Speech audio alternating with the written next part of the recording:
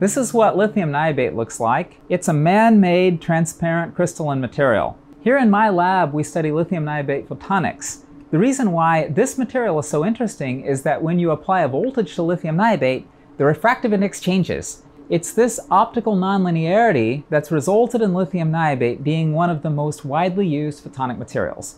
It's used in electro-optic modulators, quantum optics.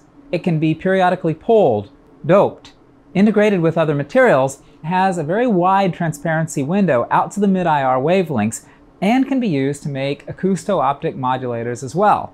In this review paper, the first author, Guangyu Chen, has meticulously gone through the literature to give an overview of this material from a photonics education standpoint. Although we did our very best to be comprehensive, it's invariable that we've likely missed something, and for that I apologize in advance. Lithium niobate has uses outside photonics. For example, it's used in surface acoustic wave filters, but we've tried to keep this review oriented towards photonics applications.